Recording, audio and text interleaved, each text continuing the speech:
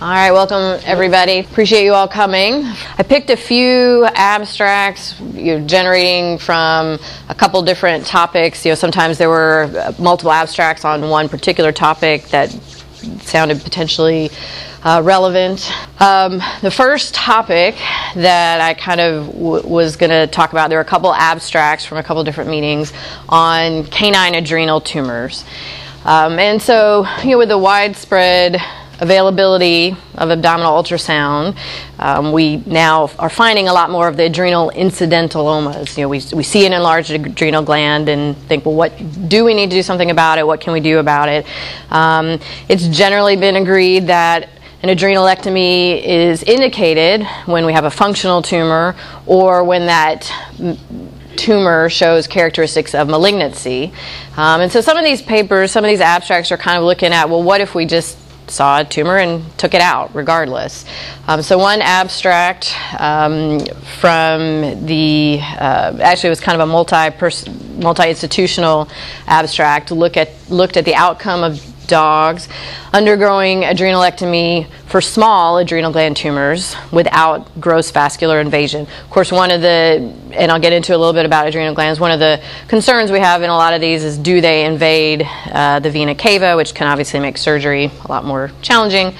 Hypothesis was that adrenalectomy would have a good short-term prognosis and 1-year survival rate would be high. So they had histologically confirmed small adrenal gland tumors that did not have vascular invasion. So they had 51 dogs in about a 7-year span.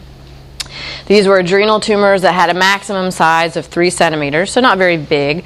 A lot of them, again, were kind of just incidental findings. They had CT scans to rule out that there was vascular invasion. So going in, they knew that these were going to be uncomplicated adrenal tumor removals, and they were all treated with adrenalectomy. 92.2% short-term survival, 83% 1-year disease-free specific survival. They had major complications in dogs, sudden death and hemorrhage, which are kind of our standard concerns with adrenal surgery. And so really the kind of take home is that we have these small uncomplicated adrenal masses, and the risks associated with removing them is generally small. I will say a lot of these, when we talked about these in these abstracts, were maybe they were in surgery for other reasons and they happened to find it. Some of them, again, were found on ultrasound and evaluated. So, it's still kind of the question of, are we going in directly for these tumors that are small and not necessarily causing any clinical signs? Another abstract out of Australia looked at the short-term outcome of adrenalectomy for adrenal gland tumors in dogs without preoperative treatment. And so now we're looking at dogs that have adrenal tumors and we're questioning whether or not they're functional. This first abstract really didn't look at kind of the functionality per se. They just kind of said these were small masses, non-invasive. Surgery seems to be pretty straightforward. Their objective was to review medical records of dogs that underwent adrenalectomy for various reasons. Their goal was really not about what the mass was about. It was really more about their functionality and whether or not they received any preoperative treatment. So presumably these may have been functional tumors, cortisol secreting tumors, pheochromocytomas, but they did not do preoperative treatment. And so they're looking at how that might affect overall morbidity. So they had 54 dogs, 39 were adrenocortical tumors, 12 were pheochromocytomas, and 3 had bilateral tumors of different tumor types. 23 were less than 2 centimeters, 27 were 2 to 5 centimeters. So the majority of them were still on the smaller side.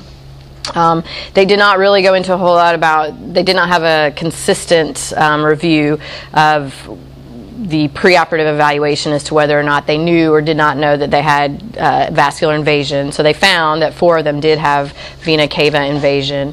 And they had, and again, none of them got any pre-treatment.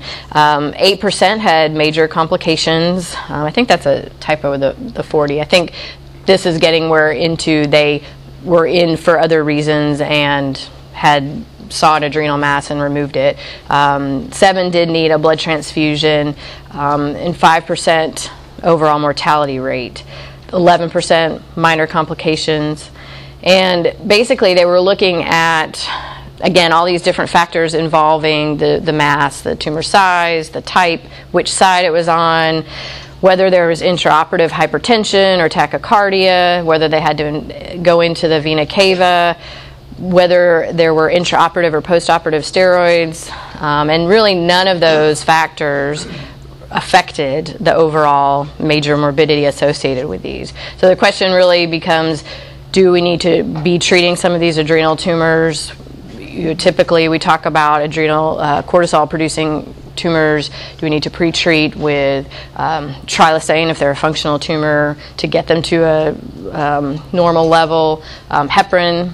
And so there are not really many proven, even in the human world, that some of these actually help the overall intraoperative morbidity. Even historically have used phenoxybenzamine for blood pressure issues, and it just hasn't shown a benefit. And this paper kind of shows that pre-treatment doesn't necessarily, or the lack of pre-treatment doesn't worsen the morbidity.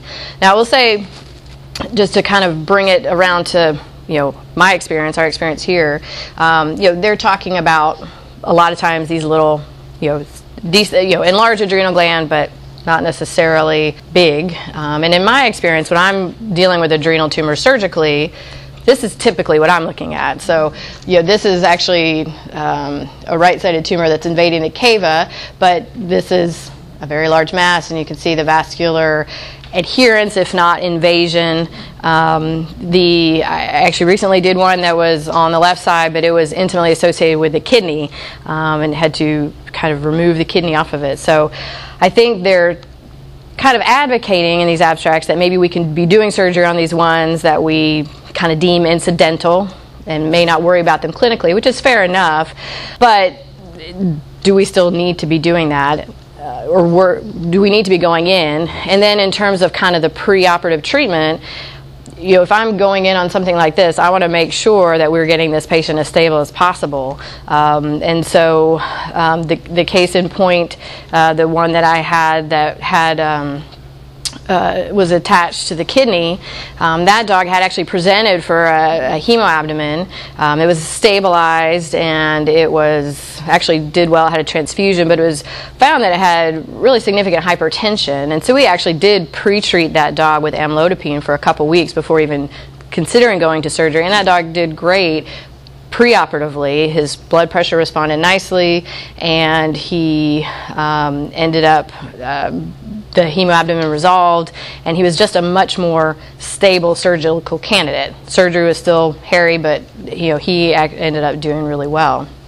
Kind of a for just general looking at adrenal tumors is first we want to make sure that it is a mass. So again, a lot of times these are discovered incidentally. Typically we consider it a mass if it's greater, the width of the adrenal gland is greater than 1.5 centimeters. We lose that typical kidney bean shape associated with that. And I will say intraoperatively for a lot of other surgeries, I see it all the time where like, oh yeah, the adrenal pole looks a little big, but we don't necessarily go further beyond that because there are just other factors.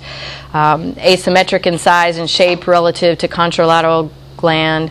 And so again, the adrenalectomy may not be indicated if the mass is benign, small, hormonally inactive, and non-invasive. CT is ideal to look for vascular invasion. But I think the idea behind this is if we are in surgery for another reason, we find these little masses that are big or seem pretty benign but definitely abnormal, our morbidity in removing that may not be that significantly increased, and so if we want to do that, I suppose we could. I just still don't necessarily see that there's a reason to it. Functional adrenal tumor, again, we're looking to see, looking for cortisol secreting tumors, doing our low dose dexamethasone suppression, looking at pheochromocytomas, which are going to be signs associated with excessive catecholamines. I'm not going to go into all of kind of the functionality of the adrenal gland outside of my area for sure. But looking at cortical tumors versus medullary tumors, they look similar on ultrasound. So you're not going to look at the ultrasound and say, oh, this looks like a pheo, this looks like an adrenocortical tumor. But the question as to whether the clinical signs associated with it kind of lead you down the path as to whether it may be adrenocortical or a pheo. And so historically, and again, this is where these abstracts kind of are trying to maybe question some of this. Historically, when we're dealing with a cortisol secreting tumor, we have hyperadrenocortical animal. Historically looking at treating with trilostane for 3 to 4 weeks prior to try and get them to a stable state. Theoretically, this would mitigate any of the immunosuppressive effects, impaired wound healing, systemic hypertension, hypercoagulation, Addison's, pancreatitis, general associated with Cushing's, and then monitoring the blood work to ensure we're kind of leveling out. Is that really necessary? These abstracts say maybe not. We don't recommend steroids before surgery to try and avoid that rebound effect. Maybe intraoperatively with that manipulation of the adrenal gland can be beneficial. Monitoring for hyponatremia and hypokalemia, looking for our mineralocorticoid decrease. And then with the pheo, again, historically we talked about phenoxybenzamine, and that really hasn't been shown to necessarily make a significant difference. They talk about ideally dealing with them kind of at the time of surgery and post-operatively as well, getting dogs moving quickly to avoid venous stasis rather than using anticoagulants, being ready to address the tachycardia, ventricular arrhythmias, and hypertension you may see at the time of surgery. The previously reported, if you look in the textbooks, the previously reported perioperative mortality of adrenocortical surgery is about 13 to 60% for adrenocortical tumors and 9 to 47% so with pheochromocytomas. So these studies do have better outcomes. Abstract 1 showed basically 8 to 17% mortality. Abstract 2 about 5% mortality. My kind of bottom line is, yes, I think removal of these smaller kind of incidental anomas may not have as much of a risk than some of the bigger ones. But one, do they really need to be removed if they're not causing a problem?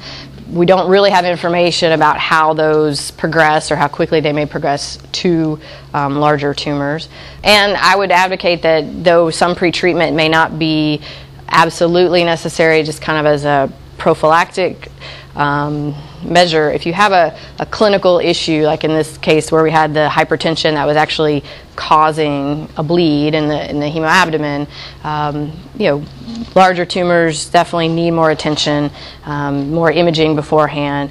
And so even though those intraoperative risks may not change with pretreatment, some of those I think you're still getting a stable candidate is still really important. So that's kind of my 2 cents on the adrenal masses. Just, I don't know, we see them not infrequently, doing more ultrasounds. There's just more evaluation out there, so I just wanted to share that and see if you guys had any questions or comments about adrenal tumors in general. So in those cases where you find an incident, you have a dog that is Cushing's and you remove an adrenal tumor, do they have it in terms of resolving the Cushing's surgically rather than medically? Well, it kind of depends a little bit on, if that's the primary source of it, I think it can. You just have to watch for the rebound effects. And to be fair, I don't always do the very long-term analysis or management of these guys, and so the time frame that it would take to kind of resolve some of these, not 100%. But I mean, the idea is that would resolve some of those signs. But we typically don't go in, again, it's usually more like these guys that are just causing an imminent issue with close to being vascular invasion, things like that, space occupying. We don't typically go in just because it's Cushing's. We typically do still resolve those medically.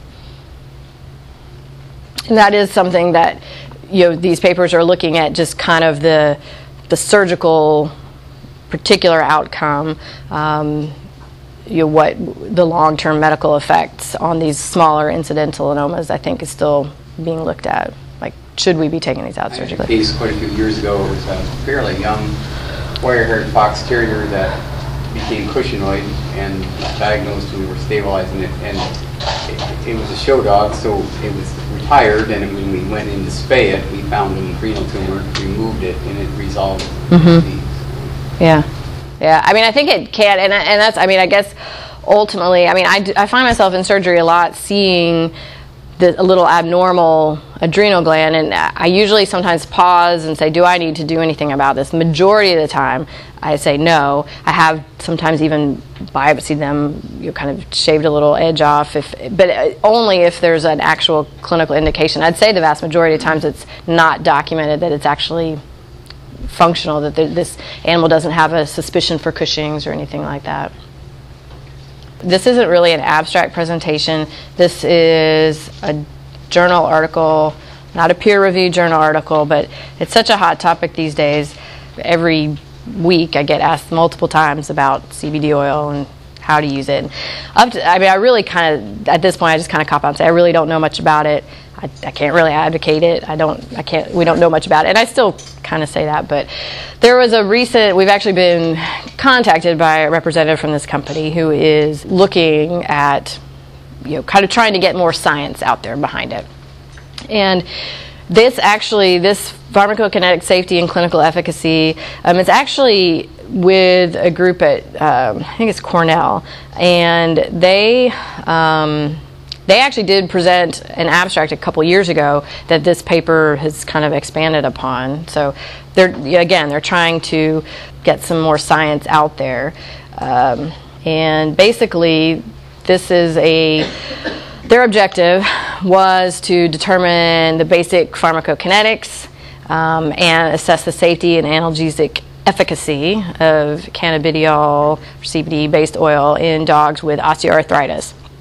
And so this is a paper put out. This is a company that's developed this product, and they're basically trying to get some science behind it to market it. But it was a placebo-controlled, double-blind crossover study. They had 11 client-owned dogs that had evidence of radiographic arthritis. They didn't really, I think it was any limb. It wasn't a particular one group of arthritis. They gave them all CBD oil at 2 mg per kg BID. This is another that people come to me. I have no idea really what dose we're even talking about. 2-week washout between treatments. They had all subjective veterinary assessment and client assessment owner questionnaires of lameness. They had weeks 0, 2, 4 for each treatment and monitor the side effects and blood work. And so, reminding that a double-blind and crossover study, every dog got both treatments. So one dog got placebo, then it had a 4-week or 2-week washout period, and then it got the CBD oil. So each dog was its own control, basically. And the owners were blinded to what the dogs were receiving. They actually made it was an olive oil based, and so the placebo was like an olive oil, and they put some essential oils to smell so that it all looked and smelled the same. The CBD topic it's very large, so I tried to kind of pick out some things here and there. If anyone has additional insight, like I said, I'm curious. But so the cannabis species contains at least 480 distinct compounds, and those compounds will vary between the subspecies of the plant, the part of the plant, how that plant is processed. We're mostly concerned about the phytocannabinoids, which among those are the CBD and the THC. Those are kind of the 2 main things that everyone, of course, is concerned about. The CBD is found in both hemp and marijuana, but marijuana is the one that has the THC in higher concentrations. Hemp does have THC, but just in very, very small concentrations, which can vary depending on how things are processed, actually. So that oil from hemp, anywhere from 40 to 99% purity of CBD, depending on the process, where it's less than 0.3% of THC makes it legal. So it has to be less than 0.3%. Why we worry about this, why this is a thing at all, the endocannabinoid receptor system plays a role in pain modulation and attenuation of inflammation. Cannabinoid receptors, which dogs may actually be a little bit more sensitive, are present in the central and peripheral nervous system as well as the synovium. And so with these phytocannabinoids, there are a bunch of different compounds of those as well, but they're structurally similar to eicosanoid arachidonic acid. Those are pre-inflammatory mediators. Cannabidiol was the first to be isolated, and then the THC, again, another. There are a lot of companies distributing nutraceutical derivatives of industrial hemp, and again, we just really don't know much about what we're giving them. So in this study specifically, they use industrial hemp to extract CBD into an olive oil base at a 10 milligram per mil concentration. Again, less than 0.3% THC to be legal, so this had 0.24 mg per mil. They actually, and when they did the kind of pharmacokinetic study before they did the clinical trial, they looked at 2 milligram per kilogram and 8 milligram per kilogram twice a day dosing in normal beagles. Again, they kind of did a crossover. And they found that basically the elimination half-life and time to maximal concentration was similar. So then they just used the 2 mg per kg primarily for cost effectiveness. They did not see any obvious psychoactive properties associated with either of these concentrations over 24 hours. In dogs, so then when they went to the clinical trial, they established, okay, we're going to use 2 milligrams per kilogram BID. Now, they also did comment that the half-life is actually probably a little bit more frequent. BID they probably could give it more frequently to be effective, but they also were looking at client convenience, so that's why they picked the twice a day. They had dogs with radiographic evidence of arthritis and signs of pain per the owner, with detectable and painful joints on palpation. Again, they really didn't go into much detail about those. They did allow dogs to have NSAIDs in conjunction, fish oil and or glucosamine supplements, but they had to have been on those at least a month before. They didn't want to change any of their medication regimen in this time frame, either a month before or during the study. The gabapentin and tramadol not allowed at least 2 weeks before enrollment in the study. Dogs were excluded if they had any pre-existing disease, renal, endocrine, neurologic, neoplastic, or were undergoing physical therapy, which I thought was kind of interesting. And again, this was randomized, placebo-controlled, so the owner and veterinarian were double-blinded. Were blinded to the treatment groups, and then each dog got 2 mg per kg of the CBD oil or placebo twice a day for 4 weeks with a 2-week washout period. They did, when some of the baselines, they actually did allow if dogs had a pre-existing mild elevation in liver enzymes, ALP, ALT, they were still allowed as long as they had a hepatic ultrasound that said things looked good there. Ultimately, they had 22 dogs. It's not that huge amount. 16 completed the trial. They did the CBC chemistry and pain assessment by the DVM and the owner at weeks 0, 2, and 4. And they did find a significant decrease in pain and an increase in activity at the second week and the 4th week relative to the week 0 based on owner assessment with the CBD versus the placebo. They got some decrease in veterinary pain score, though it was not significant. For the majority of the time, maybe for the week 2, it was. The changes in CBC values, ALP was significantly increased by week 4, and that was increased above reference value, normal reference values. Creatinine did increase a little bit, but not above reference ranges. This was kind of their blood work looking at, but just the one I'm focusing on is the alkaline phosphatase. So you can see this is the normal value, week 0. This with the CBD oil, it increased. Now, granted, we got our plus or minuses, but again, they did find a significant difference that this was a significant increase, whereas with the placebo, there was not a significant increase. This is their little box and whisper plot. The box represents the mean of the 25th and 75th percentile, and then these are kind of the 0 to 100. The 99th and 1st percentile.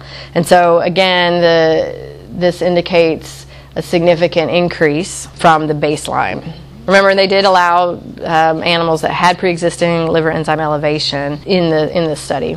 The study's conclusion was, back to the pharmacokinetics, that the terminal half-life was between 4 and 5 hours. Bioavailability with a schedule of 2 mg per kg twice a day. It is a shorter half-life than is noted in previous studies. It probably could be more frequent dosing, but they chose the twice daily for practicality. The objective scores showed, those are the owner scores, showed that the CBD oil increased comfort and activity in the home environment. The question, was there a placebo effect? Each dog did serve as its own control. But interestingly enough, they had 16 dogs that finished the study. 9 of the 16 dogs' owners were actually in the veterinary field. I don't know if that skews things a little bit, if they were their own control, but it's a point that I took note of. Again, the veterinary assessments were favorable, but still not significant. The kinetic, they mentioned that they had some kinetic data, which means force plate analysis, where they actually objectively measure a dog walking across a force plate and how much pressure he places, which theoretically is kind of the most objective measure of function, and how you take a dog, and if it's better, it has a better value, and that's an objective measure.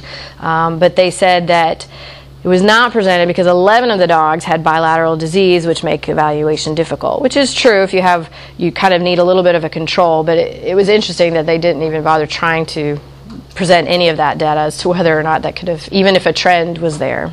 And then they commented on the increased ALP activity. Could it be the hemp extract and cytochrome P450 liver metabolism, which has been reported previously? So it's not necessarily a new thing.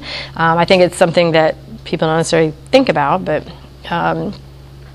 the significance is unknown. The ALT did not increase, so not our damage enzyme.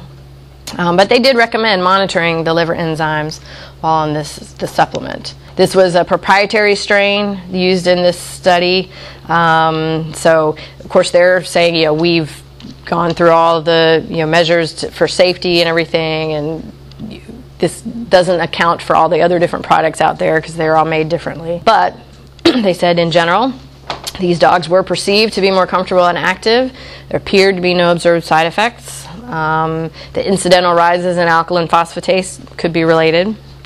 Obviously, long-term studies needed, of course. Long-term effects, this wasn't a very long study, but short-term effects appear to be positive. In general, my bottom line is, with this paper, it still doesn't give me concrete evidence that CBD oil makes a significant effect in pain from OA. Again, I get a lot of owners that have used it or are using it. I can't guide them in how to use it, but some do attest that it makes them feel better. I personally think the elevation in liver enzymes is not a small thing. I mean, obviously there are a lot of medications that we use that can cause that, and it's not that we don't still use those medications, they can't still have benefit, but it is. I think people tend to be a little cavalier about the CBD because it's natural, and et cetera, and I think it's still something I think warrants a close look in its use. That is my 2 cents on the CBD oil. I didn't know if anyone had any questions I probably wouldn't be able to answer, or thoughts or observations that they've had, if anyone's been using it or prescribing it. I guess I don't want to say using it, or maybe using it, I don't know. A lot of the owners that I talk to are also using it themselves personally, so they use it and they feel it's beneficial, so they're also giving it to their dogs.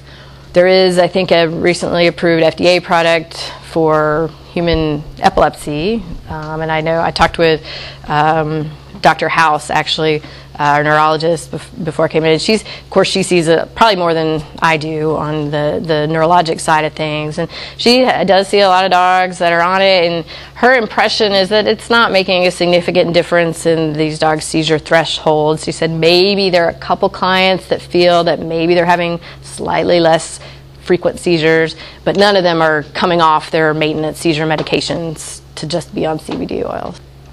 Vascular ring anomalies in cats. Over my career, I really haven't seen many vascular ring anomalies in cats. There are very few reports in the textbook, so this was kind of a little group study to kind of characterize what we see in cats. They do exist, and how they can do. So this was a study out of Florida, A&M, again, another multi-center study where they're kind of collecting cases. And in 18 years, they had 20 cases that they could talk about. The hypothesis was that, as in dogs, persistent right aortic arch would be the most common vascular ring anomaly, and that surgical treatment would result in a good outcome. So again, they had 20 cats. It was a multi-institutional retrospective. 75% were less than a year of age. 90% presented with regurgitation, most common sign associated due to the focal megaesophagus. The 85% of those were diagnosed with a persistent right aortic arch. 20% of them did have a concurrent aberrant left subclavian artery as well. And they actually overall did fairly well. 90% survived to discharge after surgery to release the PRAA. There were 33% complications, 6 out of 18. I think a lot of it ended up being the persistent regurgitation, but survival was overall very good. Follow-up, median of 275 days after surgery, so that was their pretty decent long-term follow-up. 69% did have persistent clinical signs, 31% had persistent megaesophagus, but despite that, owners surveyed, 62% considered outcome good, 23% considered excellent. So overall, the 15% poor outcome, 2 of those were euthanized. One of those, was euthanized in 3 days, and the other one actually had a balloon dilation, and actually its clinical signs improved. Similar to dogs, just to kind of go through the numbers, 95% of dogs with vascular ring anomalies have a PRAA, 95% of them. 33 had an aberrant left subclavian. 92% survival to discharge. Again, we're talking about dogs. 18% died or euthanized within 2 months. 87% were considered to have a good or excellent long-term outcome, and 70% had persistent clinical signs. Basically, the kind of take-home, young cat, regurgitation, vascular ring anomaly certainly should be on the rule-out list. But overall, as with dogs, if we catch it and some of those esophageal dilation is early enough and can be reversed, then we can overall have a good prognosis, a good outcome with surgery. They do recommend, there was a recommendation, how do we diagnose these? Obviously, radiographically we can see, and it's certainly been advocated that if you see radiographically evidence of a vascular ring anomaly, so you've got a focal dilation of the esophagus, just cranial to the heart base, so we know that or presume that there is a vascular ring anomaly.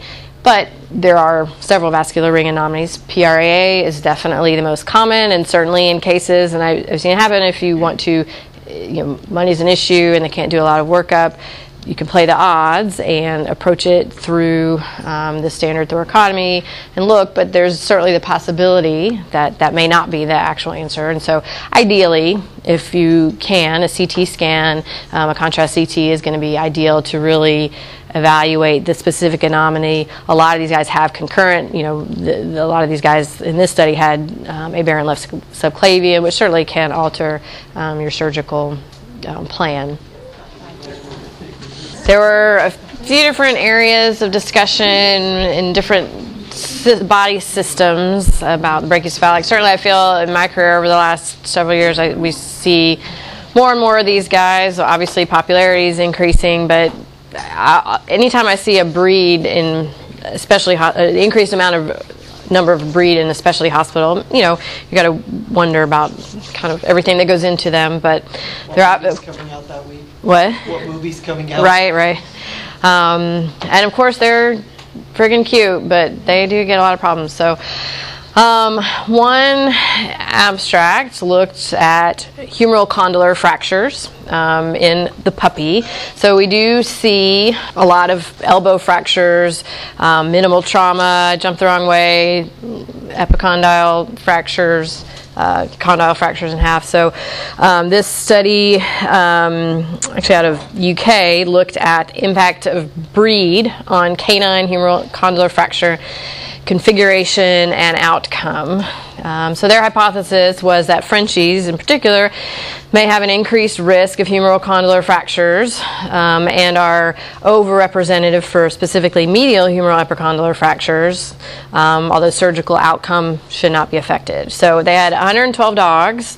Overall, they had 43,000 referral cases, and out of those cases, 112 of those were humeral condylar fractures.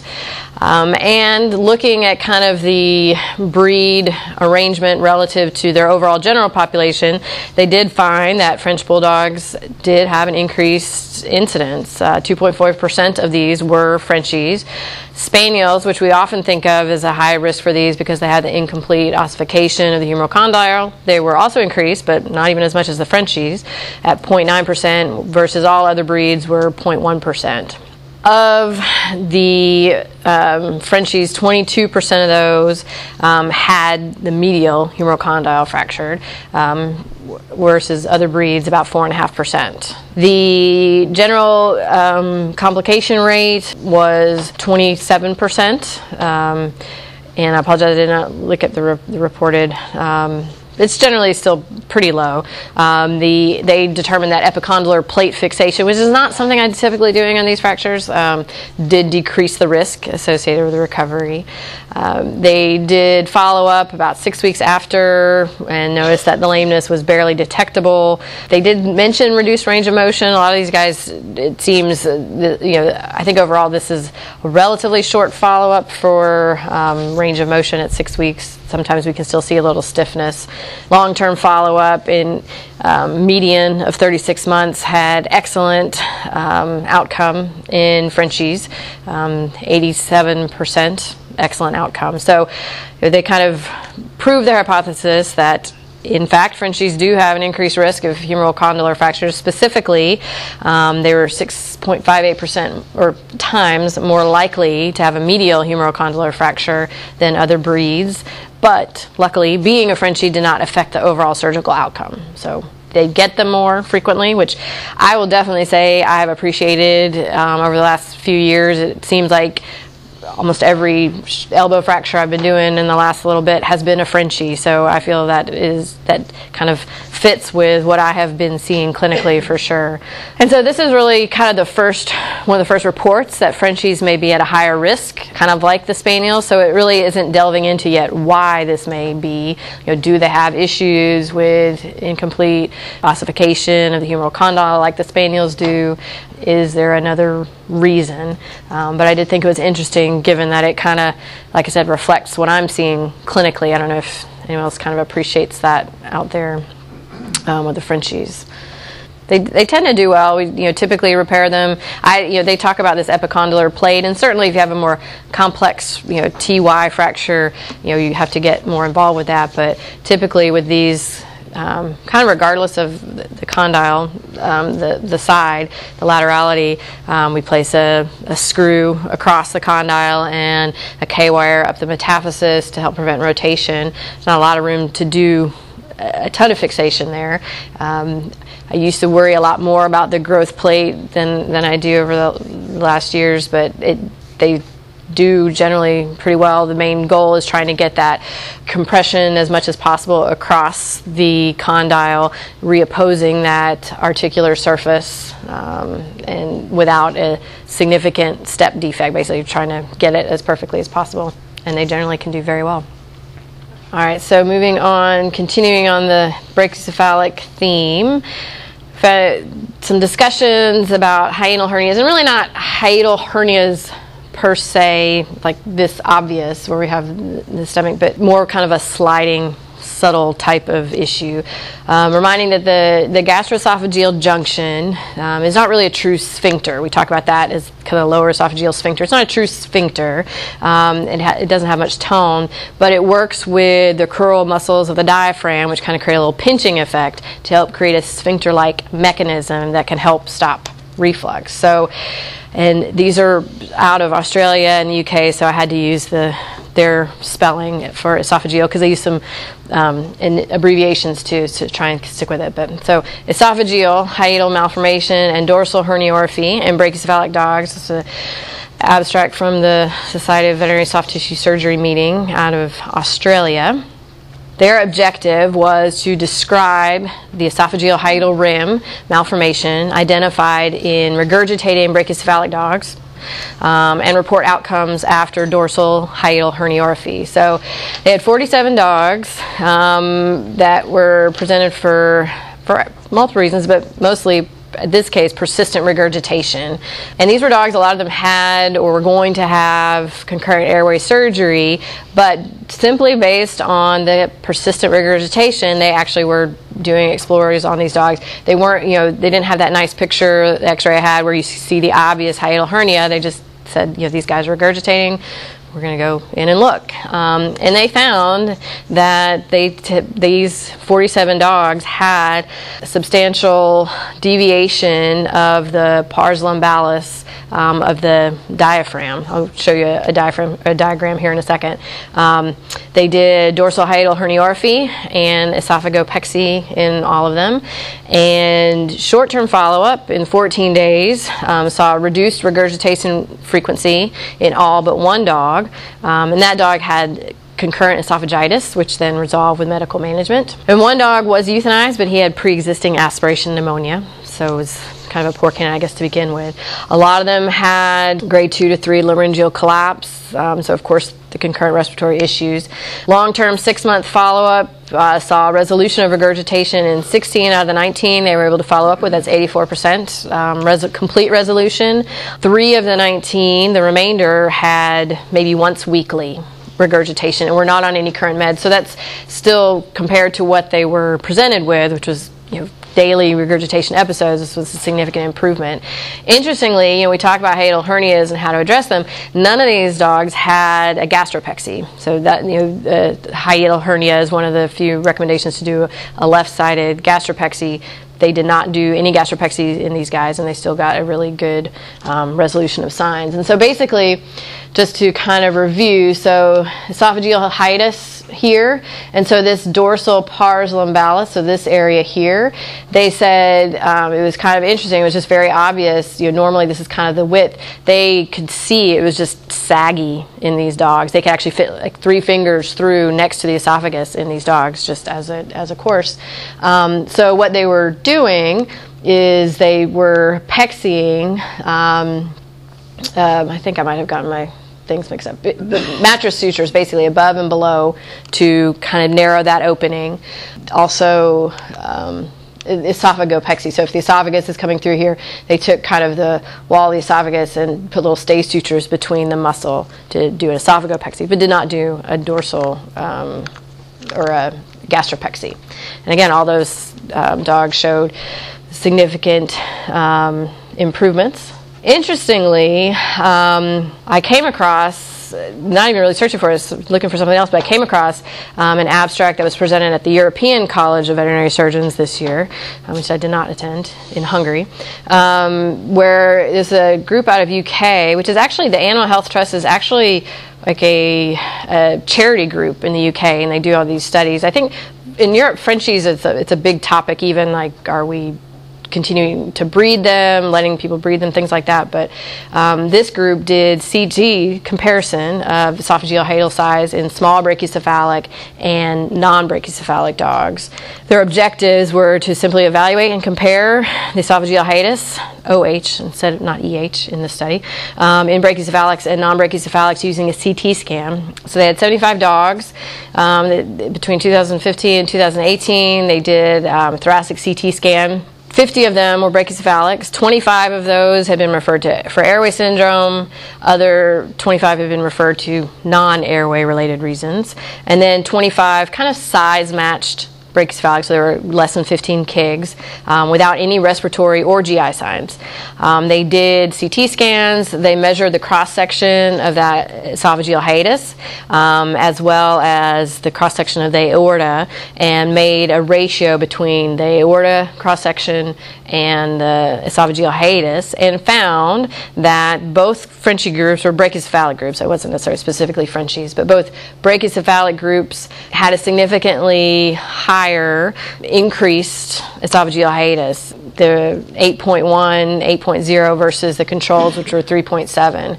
So those ratio values were significantly higher. So it's just interesting because that kind of just gives a little objective information to what the guys in Australia were seeing, where they could look at this flabby esophageal hiatus and know that these guys really do seem to have this malformation. And so we know that in people, concurrent reflux disease, sliding hiatal hernia are significantly correlated with larger esophageal hiatus. We obviously see in a lot of these brachycephalic breeds this persistent regurgitation. It kind of, one, supports this specific anatomical factor. We often talk about the airway being a factor, and I can't say it's not. I'm sure it still is. Maybe it's even a factor in how this develops, but knowing that there is supporting this existence of an anatomical factor that can lead to the predisposition of reflux disease in these breeds. Bottom line, with the brachycephalic issue, brachycephalics extends beyond airway disease. Obviously, that's a primary issue we see, and perhaps probably a lot of it's related. We get a lot of secondary changes certainly associated with it. They do have a higher risk for elbow fractures, though they tend to do well with surgery. And we often see the airway issues that often go along with GI issues. So additional treatment measures may be beneficial. I will say, looking at this, up to this point, it is not something I have really looked at from a surgical standpoint. I definitely, we take all our brachycephalics. We ideally have them on, omeprazole, something like that, prior to coming in to do airway surgery, because we know that so many of them have regurgitation.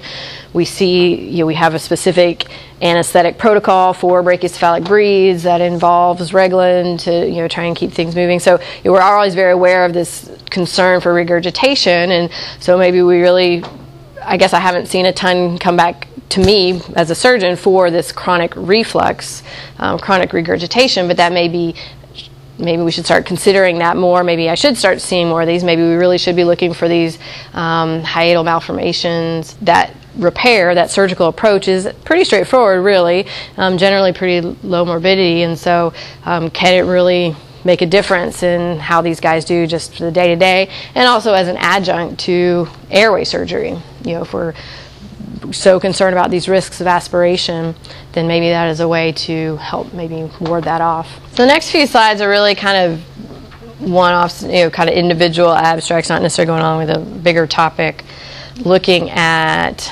enterotomy versus resection and early nutrition, the benefits, comparison of enterotomy versus intestinal resection and anastomosis, and early enteral nutrition on intestinal dehiscence and patient outcome.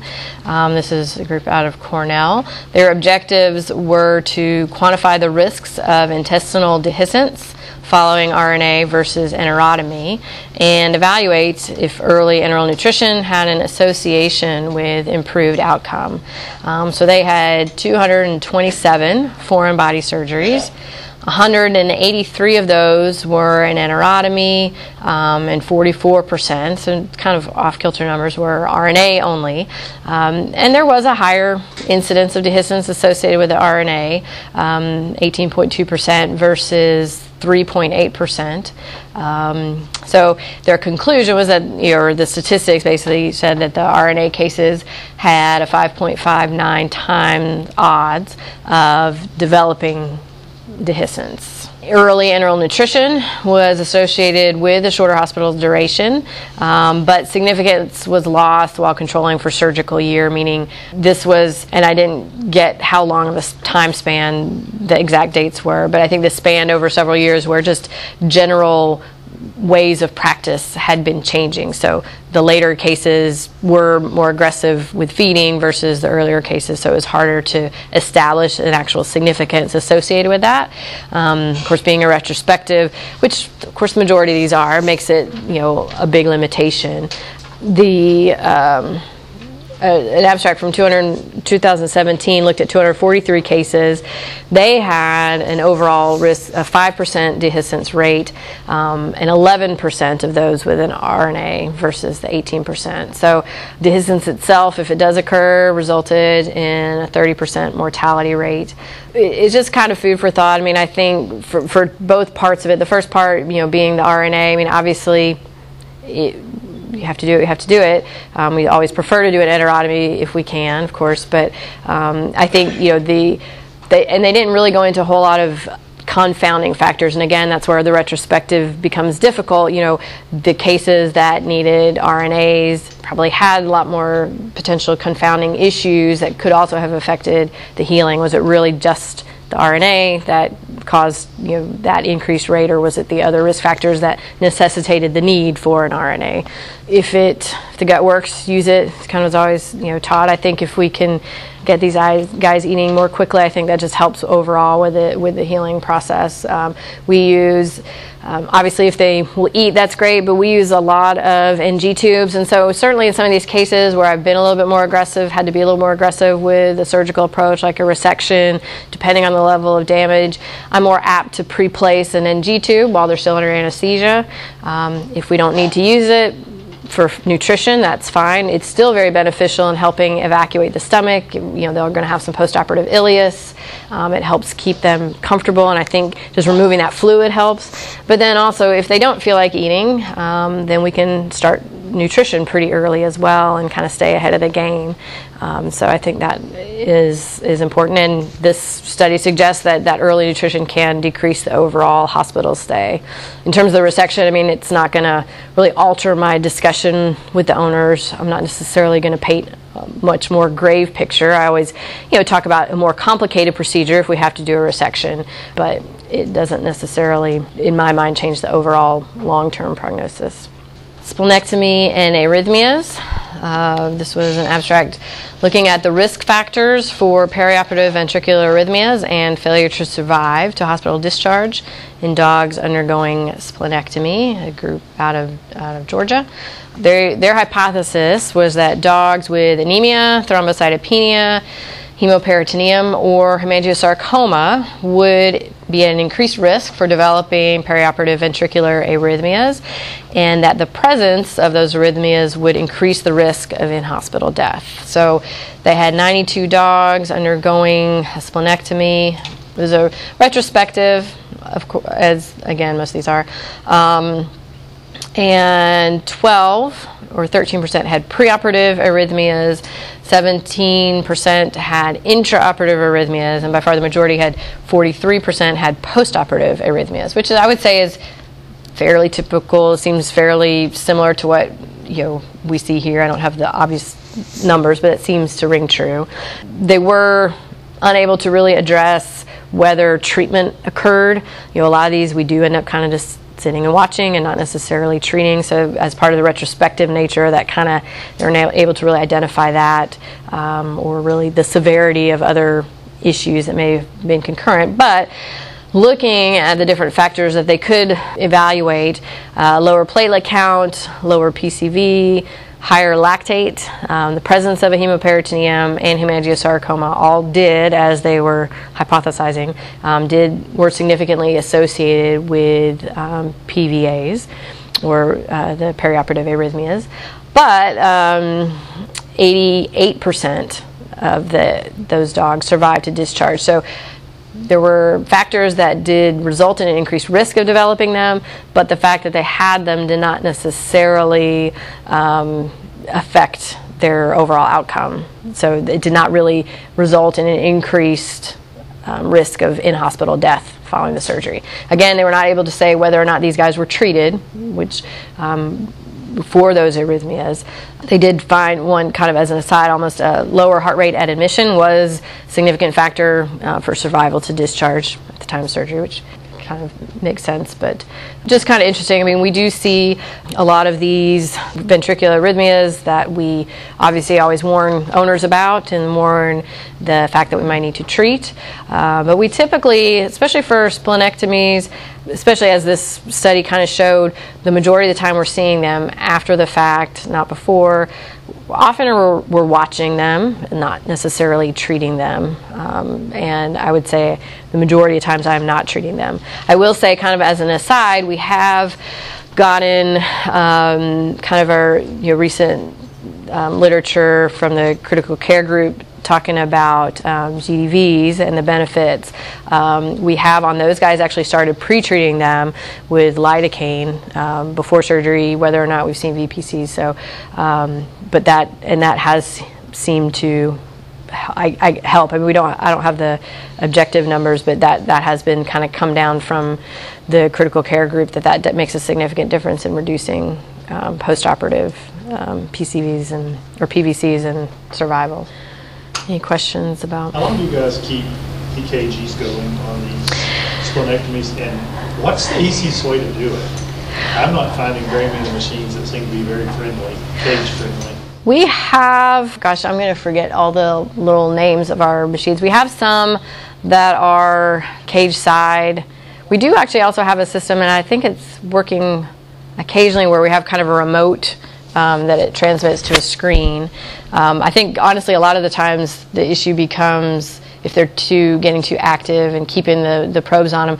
But to be frank, in my mind, if they're doing that well and that active, that's usually about the time I'm kind of saying I probably don't need to worry about it as much. I mean, I'll typically watch them, for about 24 hours. And if they haven't had VPCs, then I'm very comfortable stopping it. If they have, it kind of depends a little bit. I still, there's the ones that kind of throw the occasional, but have in 24 hours have never had any significant issues with big runs or hypotension or multiform VPCs. And so on those guys, sometimes if they're otherwise bouncing around and eating and drinking and stable PCVs, I kind of stop monitoring and get them home, basically. This is not something I deal with a ton, but the way I was trained is kind of different than what this abstract was suggesting. So I was honestly kind of curious what you guys probably deal with these as much or if not more than I do, but elbow hygromas. It's a fine specimen of a dog. So this was an abstract out of Greece. And so maybe the population is different over there. Basically, it was looking at Penrose drainage versus surgical excision, and they did 19 cases, retrospective study. And basically their hypothesis was that surgical excision is more effective than Penrose drainage for management of hygromas. I will say I've kind of taught not to ever really mess with hygromas surgically. But this group did. They had 19 dogs. 2 of them had bilateral hygromas, mean diameter about 8 centimeters.